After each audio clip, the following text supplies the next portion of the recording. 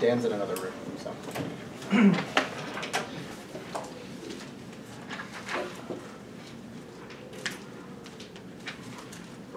Great. In the status quo in many countries, there is a norm that students take on large debt burdens in order to pay for university up front. Instead of this, we would prefer a norm where individuals and students are charged as a percent of their income. So for example, a university would basically have a royalty on their earnings post-graduation as compared to that. So on our side of the house, people are paying what they earn as a percentage. On their side of the house, they are paying as a percentage or some form of the debt burden that they incurred when they intended to join university. Let's move into the arguments that we brought you. First, we're going to explain how this is actually morally just. Second, how it increases and encourages education and specialized education. Third, and finally, though, the cores of the debt. First, why this is justified. So importantly, college is actually characterized by large amounts of uncertainty. You don't know whether you'll do well or poorly for somewhat obvious reasons. Life is an unexpected, traverse, scary place, especially universities. So, in these cases, we would say that although the people had engaged in mutually beneficial transactions beforehand, e.g., they went to a university and said, I would like to take out a large debt burden in order to finance my, is it a clarification or a POI? Actual clarification. What's up, dude?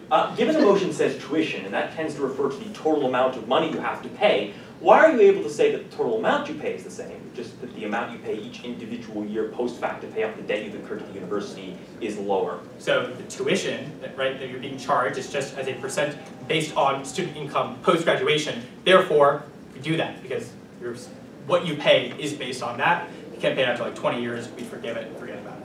With that, moving into what I was talking about before.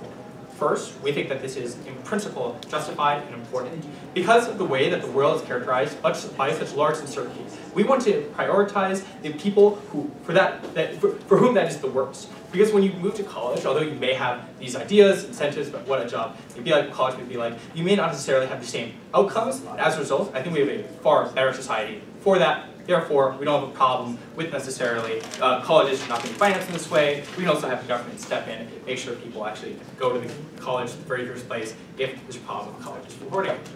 Second thing then, most important thing, is encouraging education. The first thing that happens on our side of the house is that people are far more educated.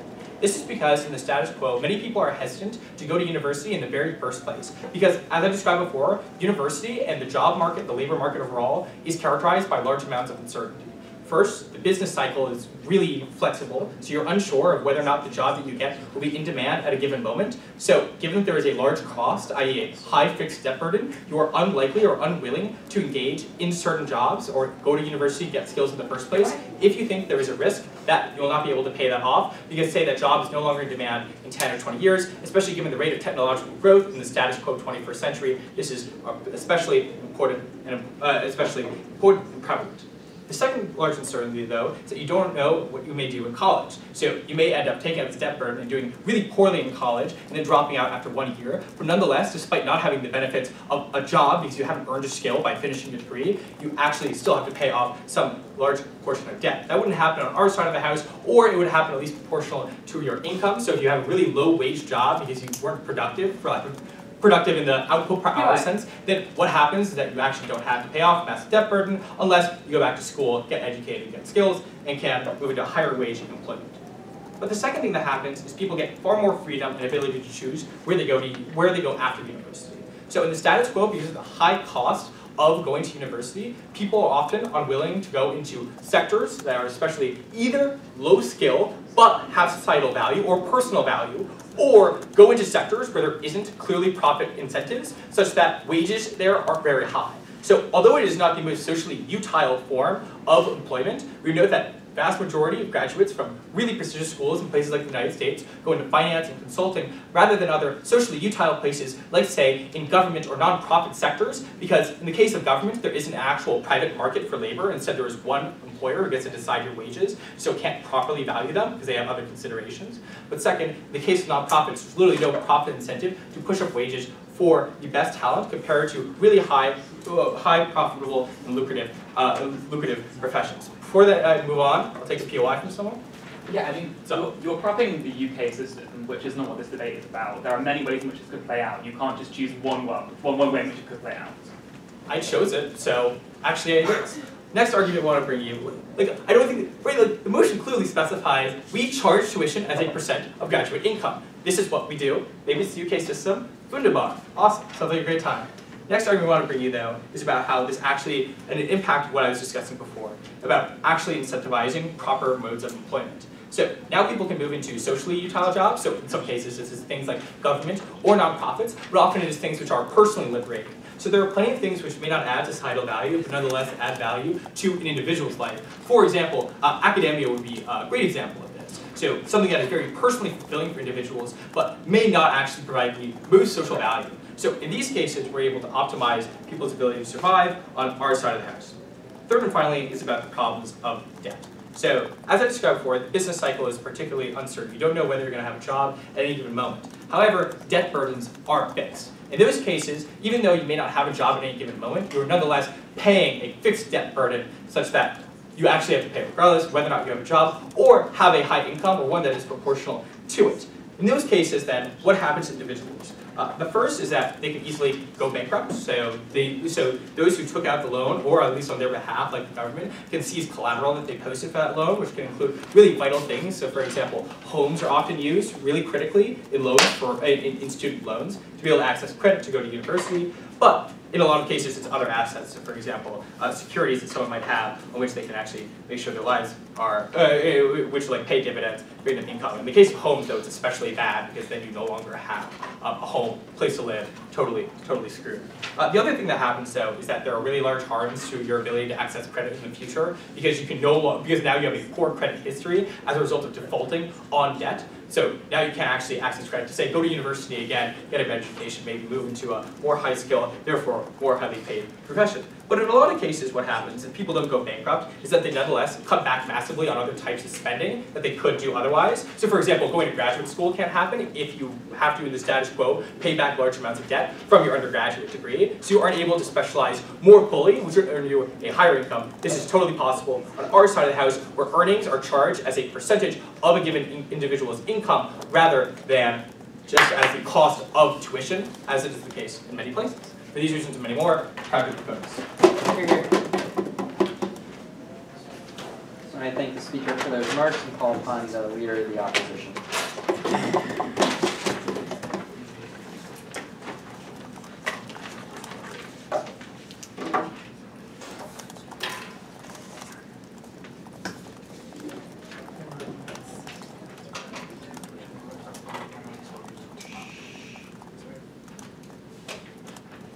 Tuition is the total amount of money you will pay for attending your university. The total amount. This is critical because what they're supporting is not the total amount you pay. It's paying it in smaller installments over a longer period of time. Because they're saying you pay % of your income towards whatever your total amount of money is that you're paying to your university. That is not the policy. I know you want to support the UK policy because it's easier for you, but that is not the debate. They have to support you paying less total money back to the university rather than just paying it back in smaller installments based on the income you make over every single year. This is critical because there are many other alternatives that already exist in the status quo. There's ones like doing free university. There's ones like doing the policy that they think is the debate that isn't actually the debate, which is paying a percentage of your income every year towards some set total. There's things like the US model that they clearly oppose, but miss the fact that this is not what the majority of Western states in the world even do. And there's things like really low subsidized rates for poor individuals, which is something that Canada does. The reason why this is so critical, this is really important, because all Western states in the world are moving towards attempting to make university systems easier. It is easier to attend. It's one of the most popular political reforms, especially to the education system, that is being pushed in modern Western states. This means that the future on our side of the house is a future in which there are targeted policies to help poor individuals attend university to make sure that they don't incur those massive debt burdens, and that these alternatives will inevitably occur in the long run. This means that the comparative in this debate is not between current status quo America and their policy, but between a broad trend to increase involvement in university on our side versus their specific policy. I'm going to show you in my speech why their policy is horrible for the very people that they care about, why it decreases poor people's involvement in universities in the most high-income professions, why that's bad. Before that, yeah.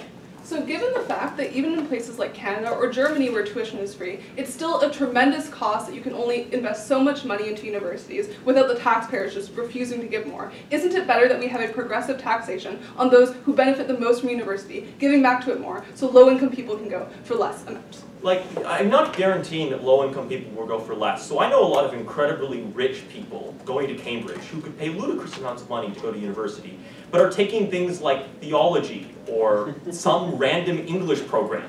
They can be progressively taxed and pay bucket loads of money, even though they're not going to make much after university, while the poor person who is going into a high-paying job can therefore pay less. We can do progressive taxation systems without this policy. I want to look at the actual effect that this has on what courses students choose on their side of the house, because we think it's absolutely abhorrent.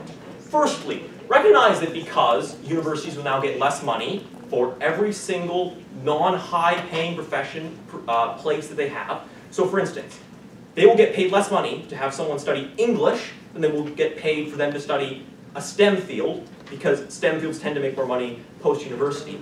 The incentives of every single university institution is to cut back on any liberal arts program that doesn't pay massive amounts of money post-graduation. This is because if they don't do this, their budgets plummet and they have a lower ability to actually provide for any of their students at all. They have to cut professors, they have to cut parts of their administrative infrastructure, which are things they just categorically do not want to do, given that this means often cutting their jobs or the jobs of their friends and associates. Why is this so harmful? Firstly, not everyone is cut out to be a scientist. Not everyone wants to pursue a life in those professions. Here's what's critical as well. Some people want to go into social work and help people in the long run. But the thing is, the point at which you cut the total number of positions available in universities, they can never even get the opportunity to get into that form of employment in the first place. They just have a harder time going to any level of prestigious university that's able to offer them that more soft degree that they think that they value on their side of the house. This is really critical,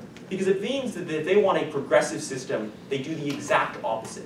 Because when you cut the total number of positions available for any kind of particular profession, it's going to advantage those in society with the most pre-existing privilege. The wealthy individuals who went to good private schools and thus on average have higher grades are going to be advantaged over the poor people who come from comparatively worse schools, which means that the poor individuals who do not want to be going into those high-paying jobs, who want to help people, who want to take lower-paying professions, have a significantly harder time even getting on the academic ladder to do so in the first place on their side of the house, and then they get significantly more available to those who are privileged.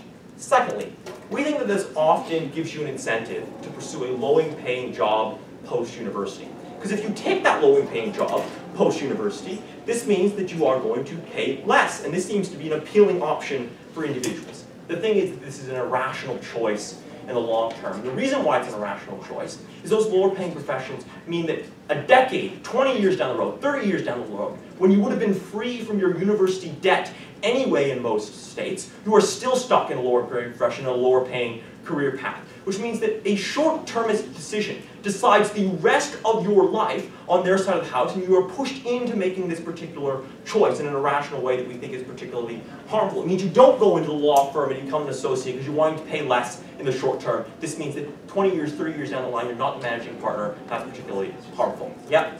There is already an incentive for colleges and universities to specialize and fund better high-income programs because people will be willing to pay larger sums in tuition for high-paying programs. This is maybe only true of the United States. The UK has a flat tuition for everyone who attends their universities, and thus this is not true at all. Given most countries in the world are moving towards that type of tuition system, I think it's reasonable for us to say that the future looks more like that than the weird system that exists within the United States.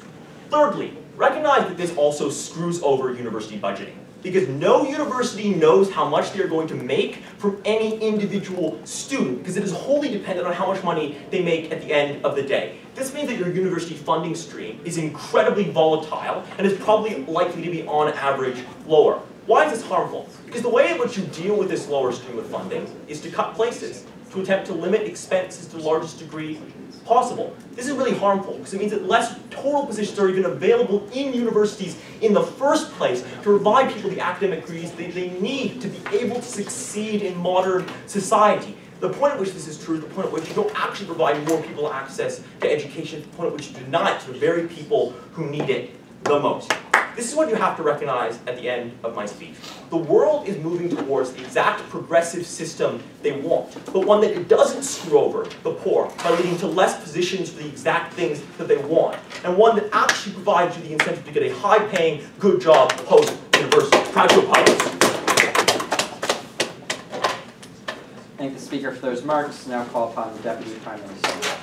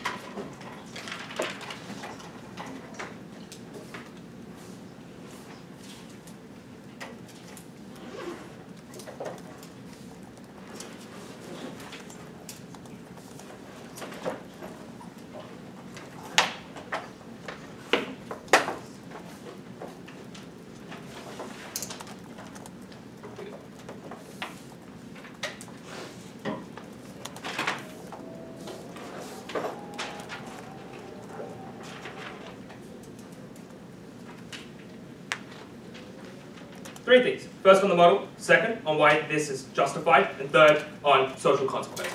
So the first thing, on the model. These guys just don't listen to Xavier when he's talking, right? Here's the thing. The model's pretty simple, right? We're going to tax people for the same number of years, for instance, 15 to 20 years, whatever that number is. We're going to tax a percentage of their income. So if you're in like management consulting, or if you're in a hedge fund, right, you'll get taxed 15% of a really high income. If you're in social work, you'll get taxed 15% of a lower income. That's how the tuition changes. I don't know why Cambridge made so many like descriptions. I'm sorry, that's not where it's from. Second question, now, moving on.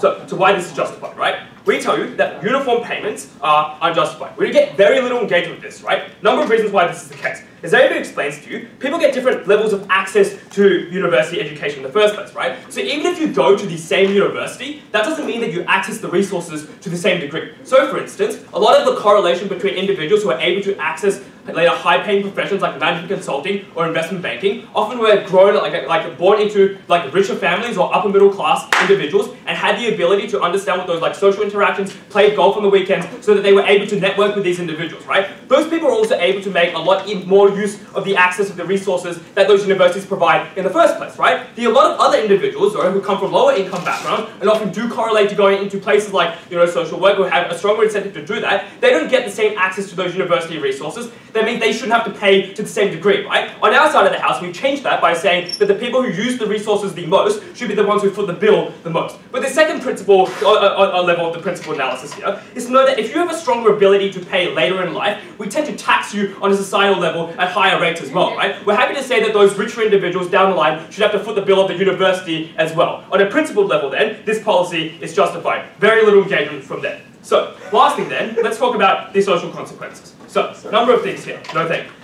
First, note that on a principle, you guys keep laughing, but can't settle down. So, note, right, first of all, we massively incentivize the number of lower income individuals to go into university, right? And every time that these guys say that university spots will get cut, maybe they'll get cut from the most elite universities, which is unlikely because those universities have things like endowments and run most of their money through endowments and have things like charity donations from alumni donations from people who do earn a lot of money, right? Because they want a name on the wall for they're a name on the wall, right? So CF, Steve Schwartzman, donating $150 million to universities that he's been to, right? The difference then, though, is a question of which side is able to help the lowest off individuals, the worst off individuals, by providing them with the resources to go to university. We say that is our side. What's the basically fiat from up? They say, well, the thing is, a lot of places have things like free education, and we're moving towards that, right? Number of things. First of all, recall that Dan Lahav told you that you can't just fiat things that aren't the status quo. The fact that there is free university right now does not mean that this will be uniformly accessible to everyone. Second of all, note that there's a huge amount of pushback against the idea of free education and supporting poorer individuals if those poorer individuals then don't have to pay as high taxes when they go into higher paying professions. And third of all, note, right, that when universities universities, even if they do provide some level of uniform payments, right, typically they average it across individuals, right? So elite institutions don't say, well, you don't have to pay anything. They say, my tuition fee is going to be $60,000 for everybody, and that's a higher level of payment that a lot of poor individuals can't access. And it's the same for state schools. They might charge less money, but it's still a huge barrier to individuals who do come from lower socioeconomic backgrounds, right? Before that, yes.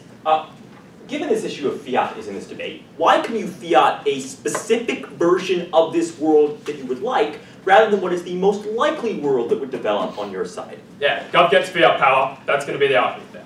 That's it, right?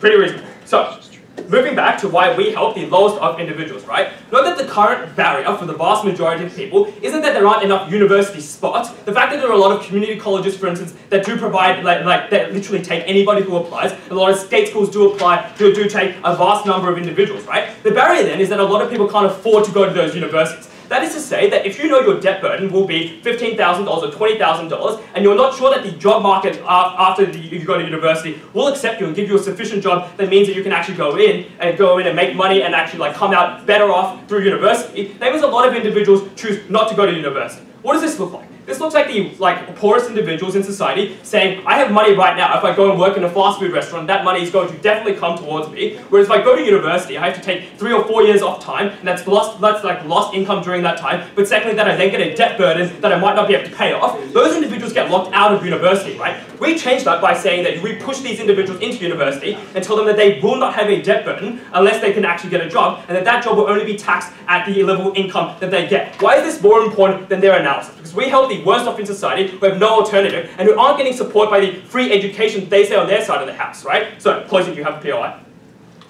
Okay, that's right. No, not yet. I'll give you 30 seconds closing. I'll ask you 5:30. So, then, what happens though once these individuals do go into university, right? Post-university, they're not given that debt burden in the first place. That means that they don't go through the things like low credit ratings and bankruptcies that Xavier explains that we get very little engagement from, right? So first of all, it means we're pushing more individuals into university, giving them the education that actually helps. And second of all, it means that they're not getting debt burdens down the line. But the third thing to note here, right, is that now universities cater towards the individual needs of these people, right? They're far more likely to provide resources for those individuals to be able to gain access to jobs later down the market that arms them with useful skills rather than just skills that might sound good for an individual, but actually arms them with tangible skills so that they can get a job as an accountant at a small local firm in their local neighborhood, right? All of those things, closing, do you have a POI? Yeah, closing? No, don't worry.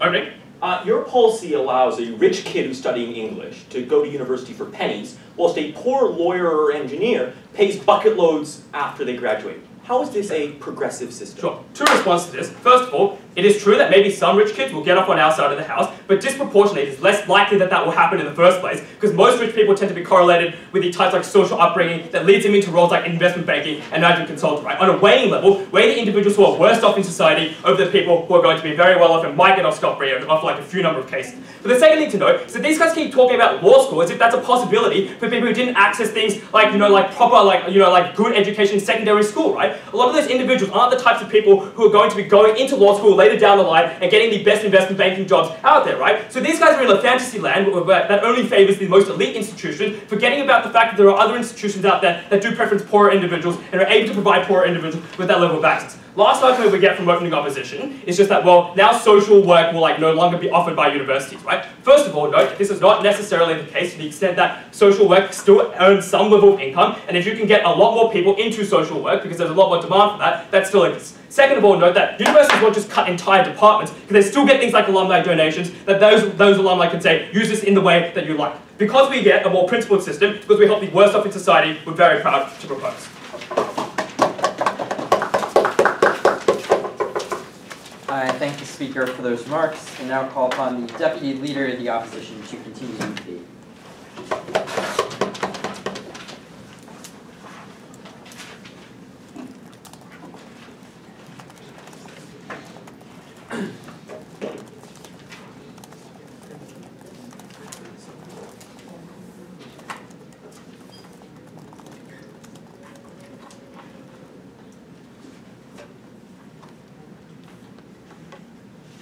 So I don't think opening government's case is relevant, I'm going to rebut it. But what I do think is necessary to note is that prefer a world to motions means that you have to justify your world as the most likely to occur. E.g., if we can prove to you that their system will lead to universities going bankrupt because they can't determine how much money will go into their system, which means they have to pursue the other world we talk about, then their arguments will not play out in theory because universities will not do that. It's not a this house would motion. For HWS or other shout outs, I've seen Michael Nishish, BAs and Alex do this in the previous one, so I assume that it is true. So, two things we do in the speech. Firstly, World 1, opening God's world. Secondly, World 2, our world, why it's more likely, and why that world is more harmful. World 1, opening government worlds. This is when you pay it back as a percentage of your income. And OG say it's good because it stops giant debt burdens. What we know is that if you want to stop giant debt burdens, there are a bunch of ways to do that are more targeted and more effective, that achieve all their outcomes. Also, side note things, one of them is just progressive taxation in general, right? Which is basically what they want to do. Opening Gov just say progressive taxation is their model. So you could progressively tax people in society, and then they pay more tax to state and give more money to poor people through state systems. Secondly, you can do things like have financial aid. You can do things like have government subsidization. You can do things like have scholarships. This is the status quo in a lot of cases, and in cases when it's not, they aren't going to get the outcomes that they want. But why is our world so bad? Because in that world, you are paying on a cost, on a needs basis, right? You are saying, this person has X financial difficulties, therefore we lower their tuition. Whereas in our world, you massively incentivize people to go into lower paid professions, they pay less debt back. They say this only happens for a few people. We have a better system than this in the UK, and a lot of people do go into those lower paid professions afterwards. Why? Because those are often to get into, if you're an art student, to almost any, I don't know, prestigious job, you have to go and work for an NGO, you want to work for the UN, you've got to go for a free unpaid internship. If you want to go into a bunch of jobs that are fun or interesting, like academia, whatever, you often have to go through those low salaries. You gigantically incentivize people to do that more on their side of the house, and you're paying back a lower amount. The second thing, though, is because of this, universities have way less money, because the post getting a guaranteed amount of money, if people are incentivized to go into positions where they pay a lot less back, they are fucked. How does the UK fix this problem? It's nice talking about my country. We have mass government subsidisation, so the government fills in the gaps in those situations when people aren't paying back as much as they should be paying back. Why is that a problem? Because they can't be at government subsidisation on top of this, which means a system without government subsidisation paying more money when students are paying less back to their universities means that universities have way less money to play with. Not only that, but if someone switches their career, your amount of income decreases rapidly. So there's an economic crisis or something, right? And then people's incomes drop giantly. The university have already put this money out for you, but now they have no money to get back and no money to reclaim from you in this situation. Why, as opposed to, which you might do in an upfront tuition fee system, where that money is already for you. Why is that so bad? So universities now put out that money, but have less money back.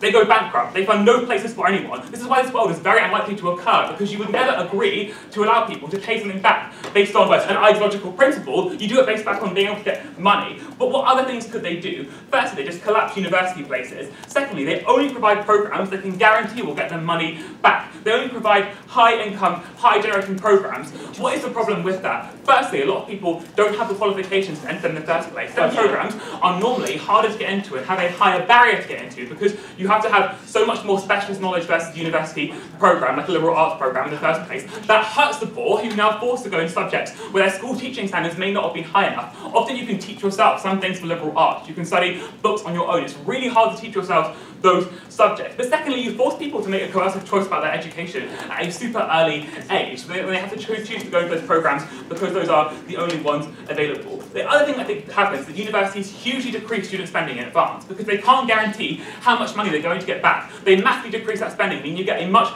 worse university system. Because the likely outcome of this, though, is bankruptcy, that you spend more because then you're going to get back in the future. I think this world doesn't happen. I think our second world is more likely to happen. World 2. This is a higher rate for certain subjects. Note the wording in the motion. The motion does not say a percentage of income. It says earnings after graduation. So I think what's more likely is they go, here is the average amount that a student will earn in the future. Here is the, therefore we're going to set salaries or going to tuition based on that. So they say we're going to charge you $40,000 a year for a STEM subject and $20,000 a year for liberal arts programs. Why is that so bad? Because firstly, the rich get richer, because now the rich are the only people who can afford to go into professions that will pay them more money, because they've got a higher upfront cost in the first place, going to deter a fuckload of people. If you want to solve inequality, I'll take one of my two POIs now, sorry. Yep, clothing. How is this different from public pension plans, where you use the money currently coming in to budget for future investments in pensions? Well, with pension plans, you're paying them in advance, right? So you're not getting the money straight away. You're paying that in advance to get access to it. Or the state steps in to subsidise and pay for it.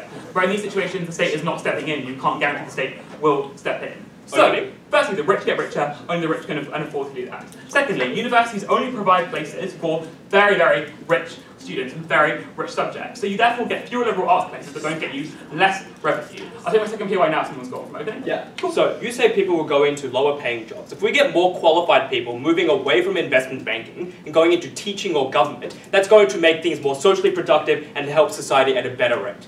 No, I said that you incentivize people to go into lower paying jobs, which will be like internships, which will be fancy jobs, very, very rich people. I think you change the incentives for any poor person anyway.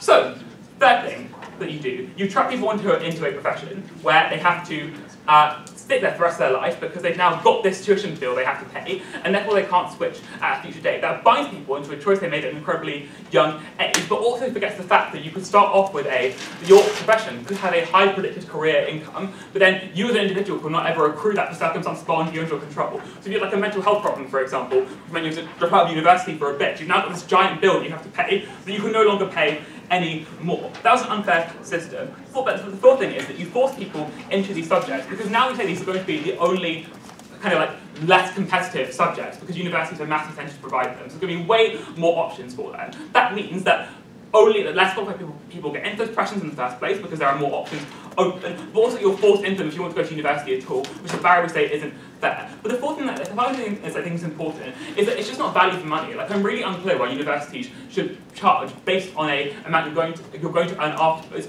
as opposed to charging you based on the quality of service they're actually providing you. Because that's only one metric of doing it. If the standard of teaching is not high, if the technology you're getting is not good, why should you be paying more just on some future projected outcome?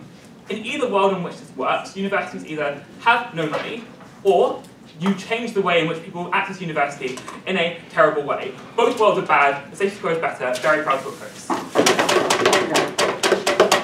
Thank the speaker for those remarks. Now call upon the member of government to open the back half of the debate.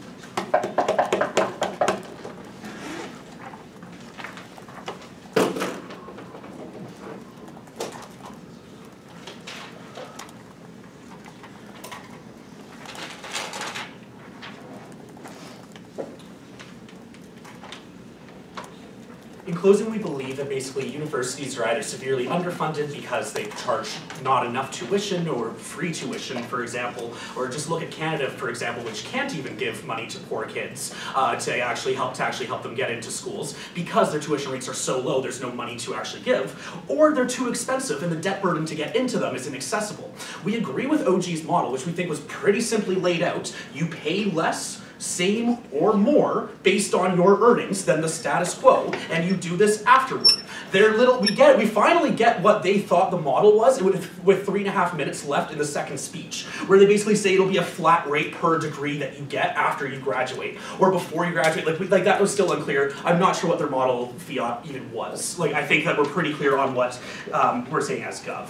So basically we think that because I was pro free and lower tuition and everything, how do you actually fund that? You have to tax the rich. You have to actually get money from the rich in order to pay for these things. We think that this progressive tax is a lot better when you're actually specifically doing it to those who benefited from this system and are then able to give it back to it in many different ways. I'm going to get into 2 points of extension. First on global access, really opening this debate up to many different variations, showing why in all of them we win. And secondly on shifting academia and shifting the academic nature. So first on global access, we think that it's very important to recognize that even in areas with free tuition, even in areas with low tuition, the comparative becomes, what am I going to do after I'm done graduated, right? After I've graduated, will I be in a job that I can actually go for, or should I just work now instead and save money and build my family this way and not go to college? Recognize that A, there's a huge pressure to go get that college degree because it's almost impossible to make above $10 an hour without one.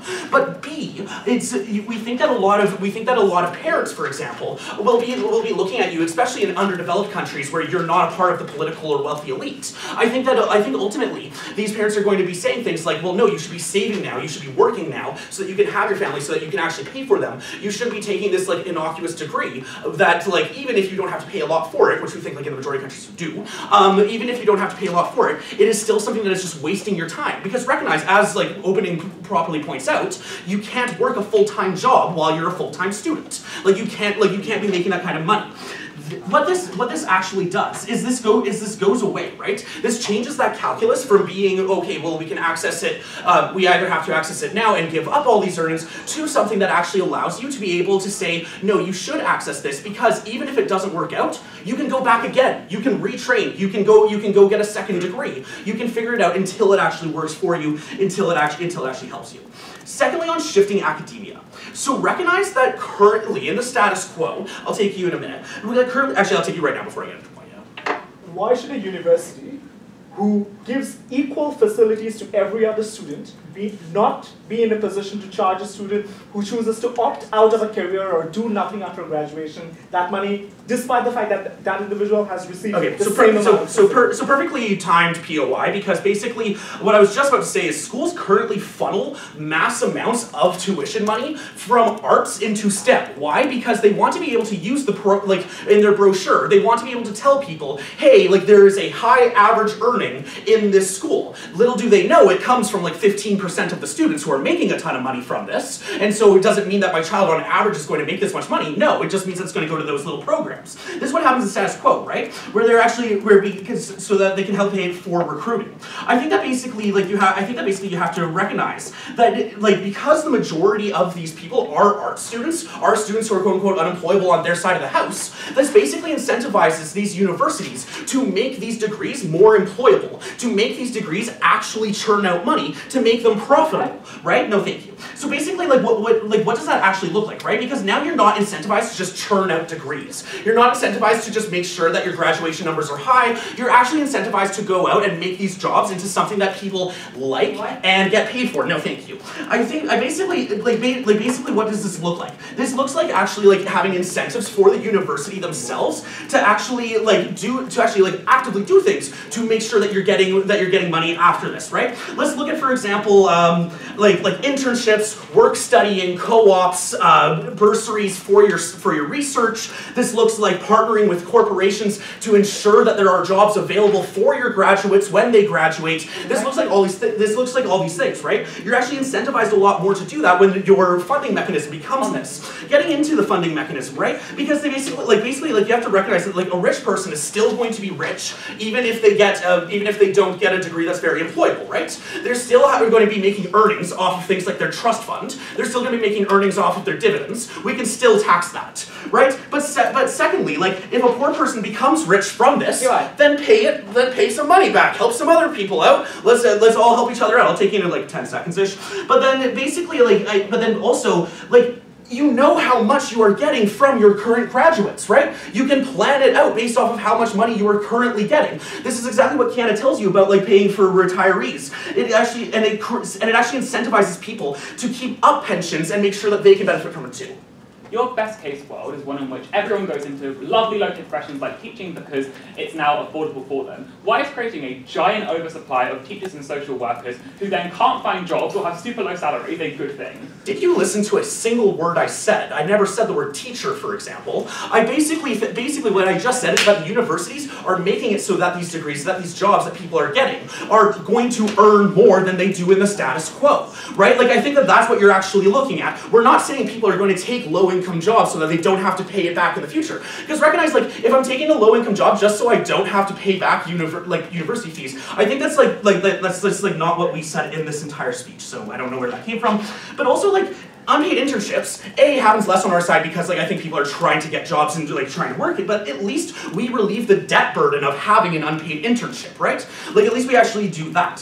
So I think that basically this makes it so that you're able to actually you're actually able to make jobs that pay more and that people are actually interested in, rather than having to get their degree and then work at Starbucks, right? So I think that basically this really looks like a progressive tax that's actually palatable to the rich, right? Because underneath status quo, we have the fear that taxes will just go down, that the rich will cut their own taxes, that they won't be paying for education as much. This ensures that this money keeps on coming and that it goes in. But also people feel better about paying for something that they actually got value out of, right? People hate paying for taxes because it funds things that they don't find necessary. They find this necessary because it literally gave them their job.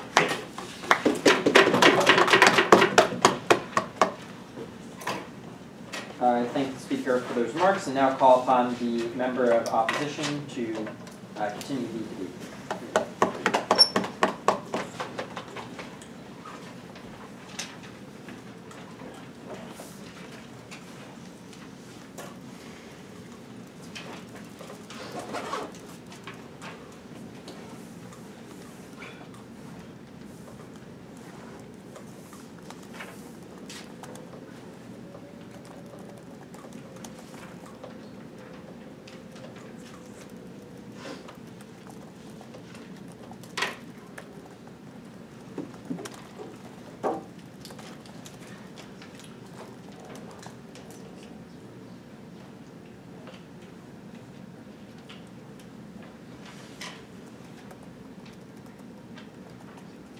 it's funny that we're closing opposition, and we're going to be the first team to tell you why tuition is charged at all. I think the reason and the principle behind tuition, and this is where we're directly engaging with OG, is not as a form of progressive tax that they point out to be. We think the world may be uncertain, but getting into tertiary education for individuals is a privilege. A privilege and an opportunity that not everyone has the access to. Once within tertiary education, we don't think life is uncertain. We think within college, you're literally in a safe bubble. You have the opportunity to study as much as you want. You have the opportunity to live life in a free way where you're free from the shackles of your parents, where you're free from the shackles of society, where you can fulfill every individual desire you've ever had. And it is your complete desire and your complete choices that determine what happens in college. We think the ones that are successful in college are ones that end up studying in the library, which is, by the way, their own choice. We think people who are successful in university are the ones that pay attention in class. And by the way, all of these people are smart, so there's no necessarily like IQ problem that these people face, because by hypothesis, everyone that goes to tertiary education has that basic requirement. We think at a point in time where you can choose between studying, but also being a part of a sorority, the usual trend is success is based on your choices, where you have been given an opportunity and you make out of it. What does this mean in principle? It means the tuition you charge from a university is not for the success that this person is given. It is for the opportunity you give. And by the way, this opportunity is given to all people within that space, within that free hub, and you literally allow everybody to enter the library whenever they want, everybody to interact with professors whenever they want, and allow them to have as much facility to get there. However, ladies and gentlemen, success is not your doing. Success is often an individual effort, ladies and gentlemen, which is to say that you as an individual in university are successful based on how much effort you've put in, what you've done within class, the way you've interacted and taken an affinity to academia. Which ultimately means the principle is simple. You're crippling success that is given and earned by that individual based on an arbitrary mechanism of like volatility or uncertainty that we're not quite sure exists in the literally the most free and less certain sphere in your life. Whereas you're also telling people who have been given the unfairly free opportunity to be just as successful that they don't have to give back. Yeah. These are people who've gone to sororities, gotten drunk, haven't taken bad decisions in life when in college, he've given the proper opportunity to be successful and not pay back at all. We think if moral obligation to pay back exists, it should exist for everybody because the university has given everybody the equal opportunity to be successful. If you've not made the best use of it, that's your fault, ladies and gentlemen, not the university's. Closing. People still want high-paying jobs to have cushy and comfy lives later on. You're not crippling their success by demanding that they pay back their tuition in, like, as a proportion of their income. You're just taxing them. No, but I just literally told you that the job you get is also based on your own decision. The only circumstance in which that cannot apply is one in which the economy is itself uncertain, which we think will probably become compensated for the progressive taxation you talk about. I'm not quite sure why the university at that point in time should be like put at blame for the uncertainty that the university itself has never caused. I'm still uncertain why it's a moral obligation of the university to reduce its funds based on the uncertainty that the economy has, that the state is at fault for. We think at worst the state should pay a greater amount of money for it. We don't see the principle of moral obligation in this. That's first. Second response in terms of principle, and this is where OG says, look, it's important because people often want to fulfill their own desires, and like often this is related to academia, and we think at that point in time, it often is harmful for people who want to go in. Two responses. First, they over-glorify how important self-fulfillment is, which is to say, often, self-fulfillment is a trade-off. You desiring such importance out of self-fulfillment is literally a zero-sum game where your self-fulfillment has deprived someone else of an opportunity that they would have taken up to gain a utile outcome in life and contribute to society, make good decisions. Which is to say, even though it is important to you, recognize that that opportunity itself is not one that is absent and like given out of free occur. Which is to say, you have to pay back for the individual self-fulfillment you've gained as well, because of the fact that it has deprived someone else of the opportunity to make utile outcomes in life as well. So even if self-fulfillment is tough, it's a zero-sum game that you have a moral obligation to pay the same amount of money for. We're not quite sure why that itself is important. Not taken. So that's the moral obligation principle part of this debate. OG's out. CG. We need to change shifts, right? Like, there's this trend that has to be made. Oh, by the way, this is sort of OG as well. They expanded it as well. We need a trend shift, which is to say jobs need to become more employable. The university has to make an effort to make jobs more employable. Before getting into this short opening. Oh, dope. So the mentally ill and the poor have drastically different outcomes within college. Do you think this is because they're partying at frats, or maybe because of other reasons? Okay, sure. If the poor are underprivileged in life, we think we've accounted for their underprivilege by giving them a privilege, which is why they're in university in the first place. We don't see why, we're not arguing for the poor have a hard life. The fact that they're in university means they have some recourse and have been given certain privileges which a university education has the ability to redress for. Ultimately, within university, even if it is an irrational decision that the poor take within peer pressure, we think the opportunity still exists for them. We're not making it harder for them. Those are arbitrary circumstances the university has to trade off. Okay, so trend shifts and making jobs employable and why this is hard for academia. I think the opportunity for academia to change its employable jobs is a fucking horrible thing to begin with. Why? Some things just aren't employable. No matter how much you try as a university to make certain subjects employable, they just can't. Imagine AI, like 15 years ago. Are there jobs? Can a university literally make these things employable for society? No. Like, at best you can work for some tech firm that does really crazy shit in the future, but you can't. In the process of trying to make jobs employable, you cut down on funding on things such as research behind that subject. You cut down on funding behind things such as better teachers, better evaluation, because you literally have no tuition to do so. What this means is quite simple. The comparative of making education more employable is trading off research that changes the way society functions, that changes the way we view morality, that literally removes arts and liberal arts colleges and shuts them down because discussions on things such as what is morality is not employable, but you remove that from society and the utile outcomes of that on society. You literally say AI is unimportant because you're living in the 80s. Imagine what this world could be in the future if we don't cut down. Very glad to oppose on this debate. Very glad. I thank the speaker for those eloquent remarks, and now call upon the government whip to conclude the government portion of the debate.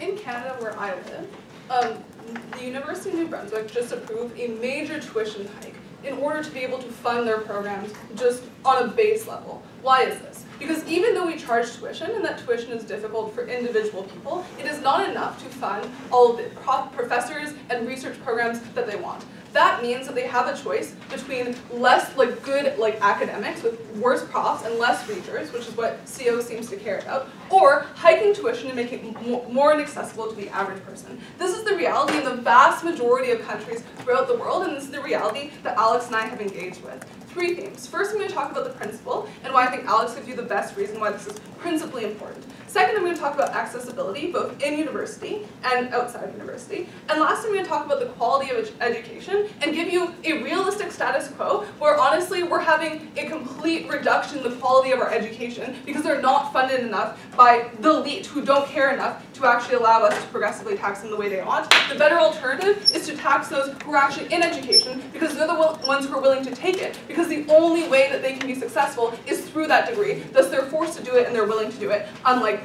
the elite. Okay, first on the principle. What does OG give us? OG tells us it is principally important because it's a morally just thing to do given the uncertainty of university. I think this is correct, right? But I think that Alex goes beyond this and gives you more important factors. What are those? First of all, he tells you about how degree inflation means that it's becoming more and more critical for the average person to have a university degree in order to just get a job that pays the rent or pays for their basic standard of living. That means it becomes less and less tenable to just say, this is an opportunity we give you because society has forces upon you and made it almost mandatory for most people to be able to pay for them and their children to survive. But also, counter pressures exist. Recognize that the fact that you often have to pay off tuition right away or very soon after, no matter how much money you're giving, means that not only you are working against yourself, but your parents are telling you in high school that it's not worth it to try to work towards university because you need to work a minimum wage job right away to sustain your family.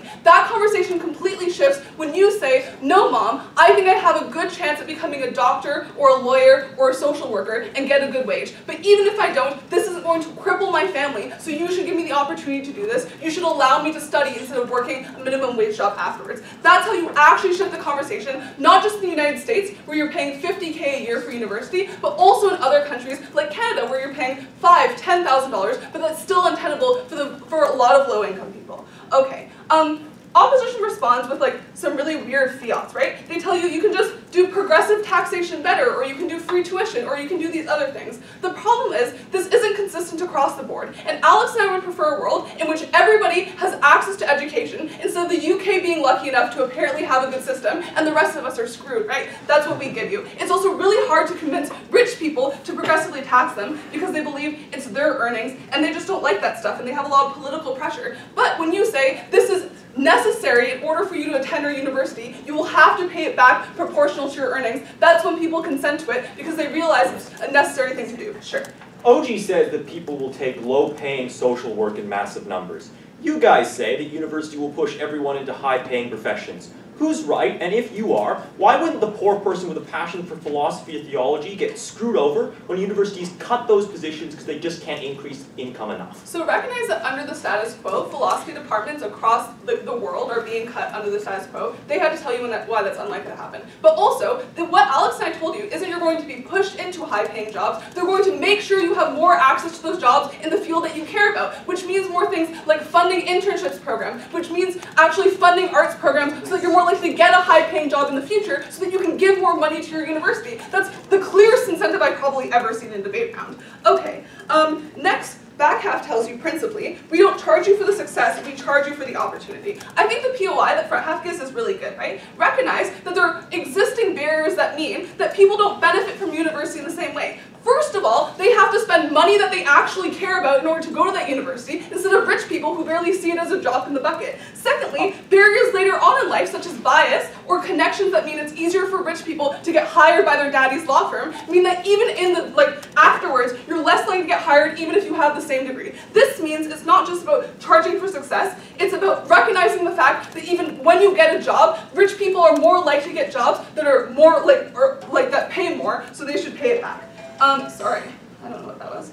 Okay, they also say it's just like your fault if you don't work enough. I just think this is completely ignoring the barriers that currently exist. I also think it's important to note that rich people who decide to party in the frat the entire time still make earnings afterwards, even if they're philosophers. Why? Because Alex tells you things like trust funds, things like dividends can still be used as earnings that you quote-unquote, use to pay the tuition, that they pay back. So rich people would still be paying back, even if they decide not to work ever. So we solved that problem.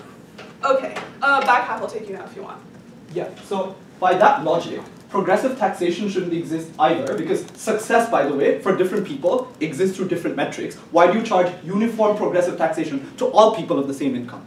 So the thing is, having more money just means it's easier to get things like healthcare and education and food for your children. So I think that people who are better able to obtain those should try to give a little bit more money back for other people to also obtain those things. It's just a principle I abide by. Okay, accessibility real quick. Recognize, so front half tells you this encourages education, but Alex actually gives you the existing pressures that exist for low-income people across the globe to not go to university under the status quo, how this completely shifts the calculus. I already explained this to you. Next they say, opposition responds with, some things just aren't employable, right? They're just gonna cut research, right? This makes no sense, right? They're going, under the status quo, they cut arts systems because they can, but they can't completely cut the program, they just massively underfund them because they need tuition from those thousands of art students at their university to pay for all of the tech upgrades. The better result is for them to try to make more money off of everyone by implementing systems which mean that everybody is more likely to get a job afterwards. That's things like internships, that's things like making sure that they seem the most employable possible ever. This is better for individuals who opt into going to university because they're more likely to get a successful job after and pay it back to the rest of society who maybe can't go to university. Front up tells you you're just going to have crippling debt later. This just doesn't make sense. On the comparative, you either don't get an education, you have a minimum wage job where you have to pay your loans just to pay for your kids like food, or you have crippling debt and none of that matters. Lastly, on the quality, I think I proved to you already that you're not going to have more cuts to art programs because that is the status quo. What you get is an incentive for universities to invest in those programs to make sure that you make the most money as possible no matter what program you're in so they can benefit from you. Proud to present. Here. Thank the speaker for those remarks. Now call upon the opposition whip to conclude the debate.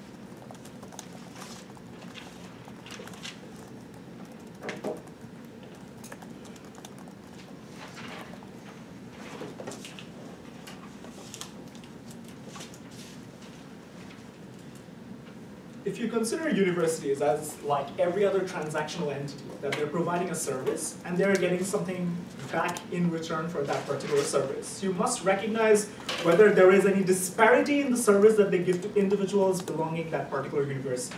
We think not. We think universities enable access to opportunities to every individual within that university, irrespective of where he or she comes from. And we think individuals, as a consequence of giving everyone the same opportunity, the same service, access to the same professors and access to the same job opportunities, should be able to charge everyone the same amount irrespective of what they earn later. And we think that is incredibly important because we think universities are like the pathway to tertiary education itself presents the opportunity of individuals to shape their own life and make their own decisions in college. I think that is something we can never ever stop. But we don't think we should arbitrarily cut back on the salaries of professors, on research funding, on critical infrastructural expenditure based on the arbitrary decisions of opting out of a career that certain students make, of opting into a low-paying job that certain students make. We think it's incredibly problematic for the university to survive, not only in terms of solvency, but we think it's incredibly abhorrent, even principally. And we think this is where closing opposition clearly stands out in this particular debate. And we think this principle is incredibly important. But more importantly, recognize that even if every individual does not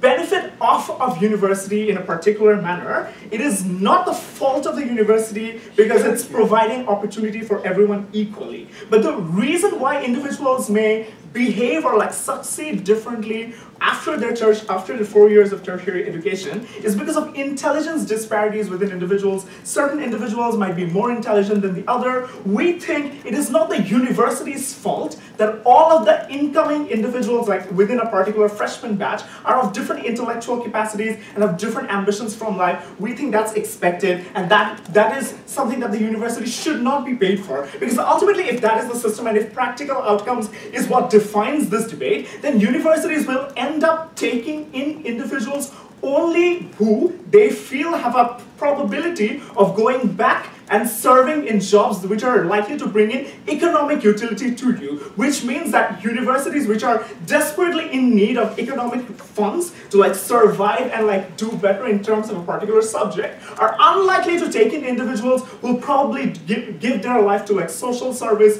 or quote-unquote unpaid jobs or less socially utile jobs with less economic opportunities. We think that's problematic. Yes, closing. Okay, it's unclear to me why any university has an incentive to cut STEM research or cut technology. Isn't it a better incentive if they can just fund things better and like maybe even charge like the most successful people more in order to fund everything. So obviously, they can no have better university academics. has the incentive to cut back on certain subjects. They only do so once you pressure them to like have a certain degree of solvency, which they can't otherwise afford because they can't charge enough for that subject. This is where Sajid's analysis about particularly critical subjects whose economic utility is unforeseeable into the future is particularly important. Subjects like bioinformatics, but subjects like artificial intelligence, now or even 10 years back, require incredibly high amount of funding because that's the money that goes into critical research material or infrastructure that basically paves the way for more opportunities for students within that particular subject. The reason why, if universities are unable to charge that amount, these subjects are likely to die out as a consequence of this, and research is unlikely to take place in the same volume and amount and quality that it takes place today. Is because you can't foresee the economic uncertainties within that particular subject, because there is no guaranteed income that individuals graduating from this subject are likely to get. Universities are going to be less incentivized to follow through with this particular subject. We think that is incredibly problematic in nature. So what this ultimately does is that you trade off research, you trade off academic exploration into ideas that have less monetary returns. Sajid's analysis about how subjects are likely to mold themselves to be economically employable and economically beneficial to students is kind of problematic, because not every other student, quote unquote, the large number of students who want this particular self-fulfillment that you talk about out of a particular subject, students that want to get into research or want to go into the profession of generating knowledge are unlikely to be benefited by a subject which basically only prepares students for future employment, assuming that is possible. We think that is incredibly problematic, and that taints academic exploration in a manner that niche subjects disappear, and you predominantly have a concentration of resources into subjects and into areas where there have been a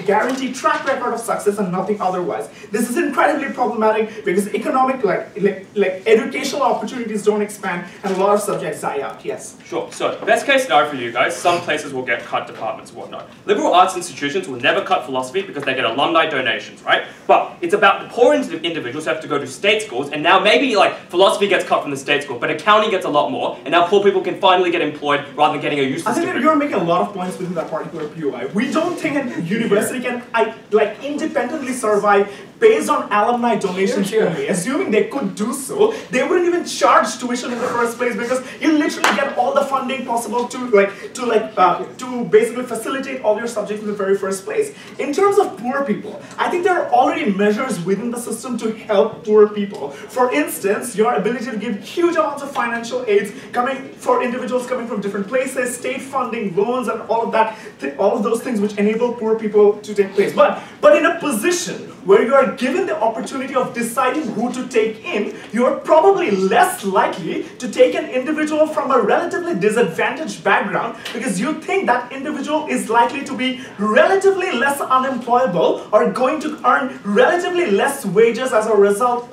after graduation.